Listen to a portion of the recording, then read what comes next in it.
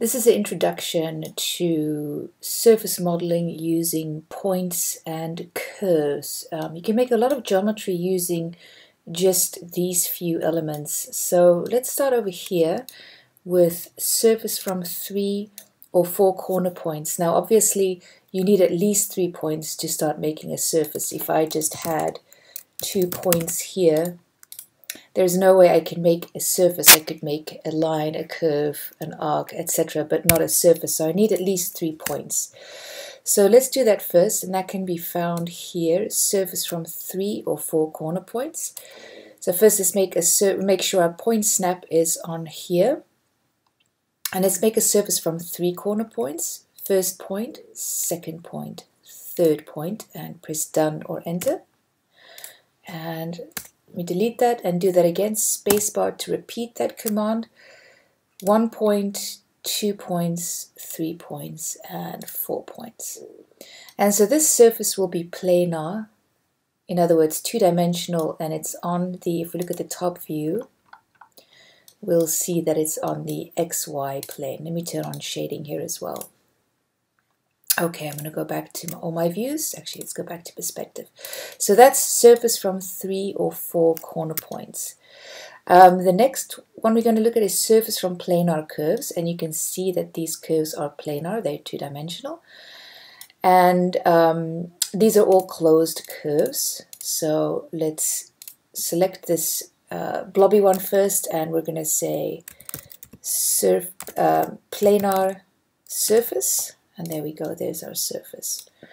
And I can quickly do that with the rest of these by just selecting them and pressing spacebar, select spacebar, select spacebar.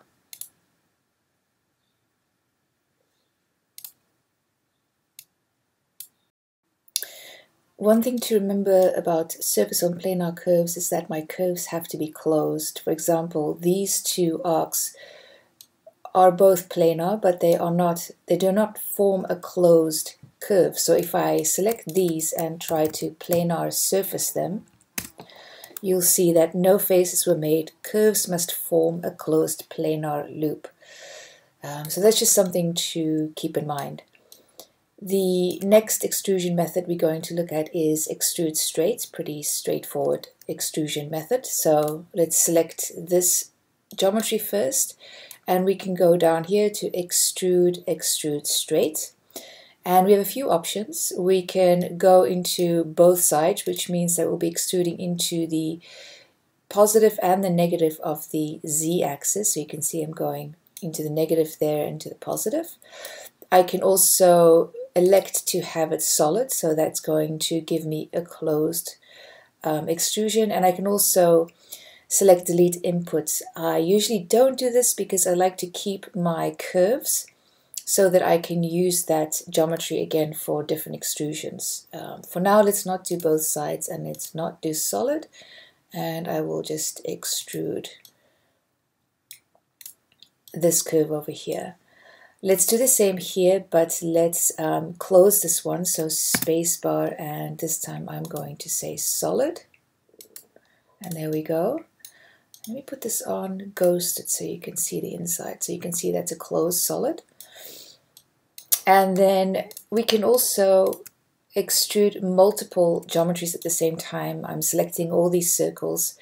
And this time I'm actually just going to type in extrude curve.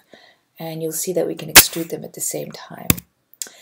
Another trick is to use the gumball for extrusion. So in the gumball, you have the arrows that point, that tell you how I can move this geometry in the different axes. These arcs are for rotation and the boxes are for resizing. And you'll see that on the z-axis we have this little blue dot here. Now if I hold down Option and I drag this up, it will extrude those curves straight.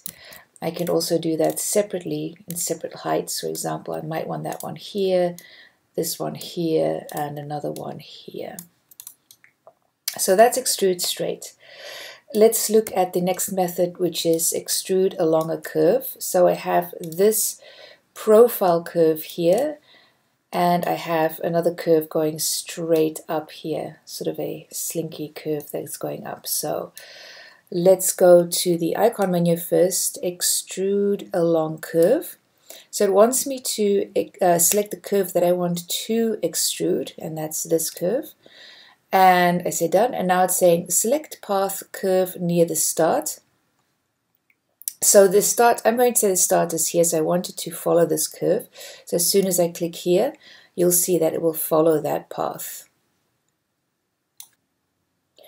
The next method is extrude to point.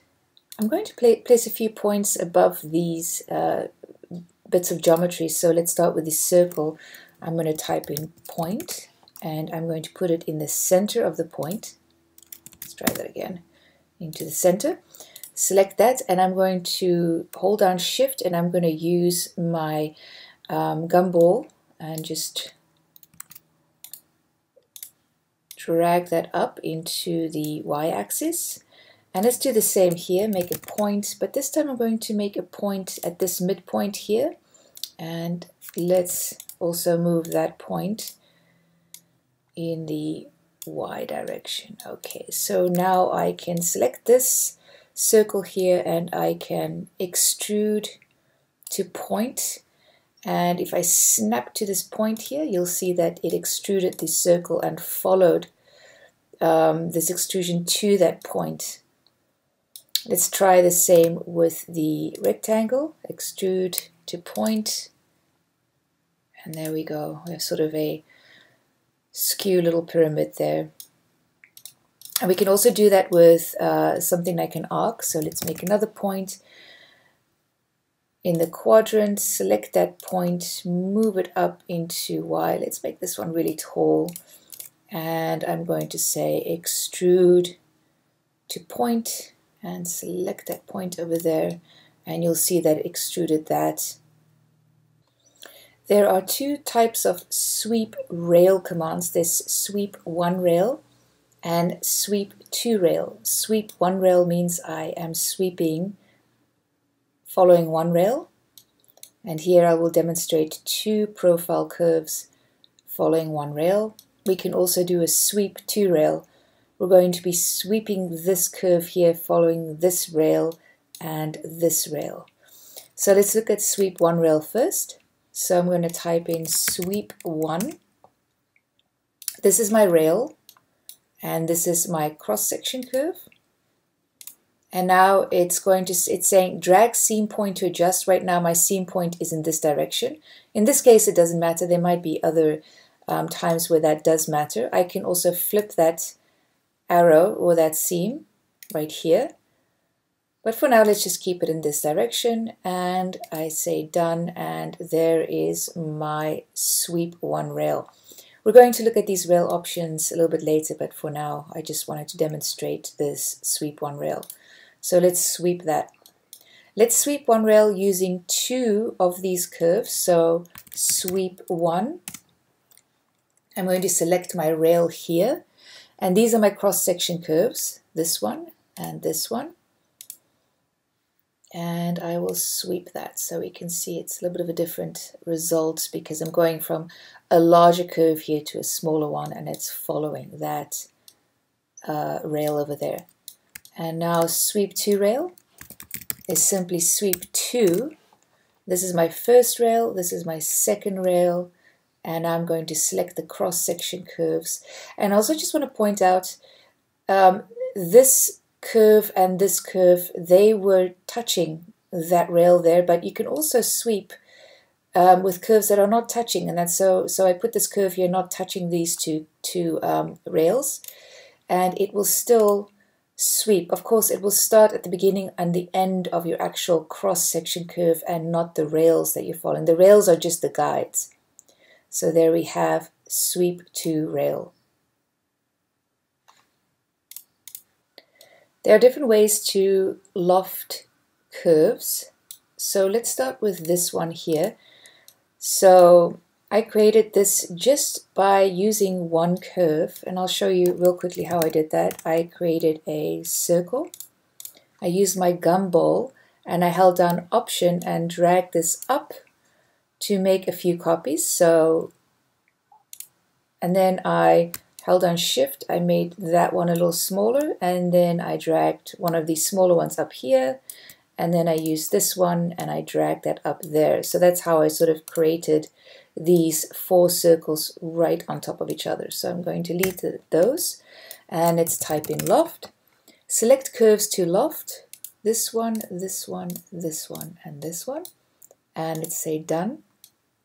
Now you'll see that it's telling me where the seam points are. So I want these to go in the same direction, and I'll just say done. And you'll see we have a nice vase shaped, very easy to make just with a few curves. And let's loft that. There we go. Also remember, you can turn off your ISO curves by selecting your extrusion and going to your properties panel, objects. And down here you'll see ISO curve density. I can add more ISO curves, or I can say I don't want to see the ISO curves. And that really sort of shows you, here's the seam, and here are the 3 curves I used to loft. So I lofted the surface between this curve, this one, and this one, following this seam here. We can also loft between different shapes of geometry. For example, I have a rectangle, a circle, another rectangle here. So let's try that. Loft. I'm going to select my curves in the order that I want to select them. I can see my seam points are in the same direction, and let's loft that, and there we go. Now let's see what happens if we select these out of order. So loft, let's say I select the middle one first, the top one, and then the bottom one. You will see that you have a very different result. This might be what you want, but in most cases I would say that you would select the curves very deliberately in the order that you want. So I'm going to undo that, and let's do one more loft where we change one of the seam points. Let's flip this one here and maybe this one here and see what happens. This is a common mistake, and you'll see that this is definitely not a desired result. So you want to make sure that your seams are in the same point, pointing in the same direction. So let's do that one more time.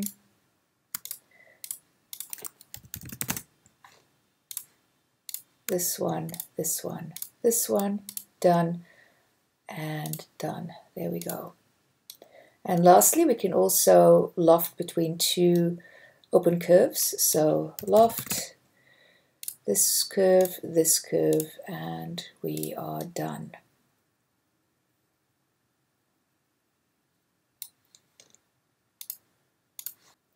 Another quick and easy way to make surfaces are from edge curves, and we can do a surface from 2, 3, or 4 edge curves. Here we have 2 planar curves, so I can go here and say surface from 2, 3, or 4 edge curves. And the command for that is edge surface. And here I'm going to select these 2 curves, and it will create a nice planar surface right there. Let's try this with 4 curves. So spacebar, and I'm going to just select all these, and there we go. It followed these profile curves and created that surface. And that's a pretty easy way to make some surfaces as well.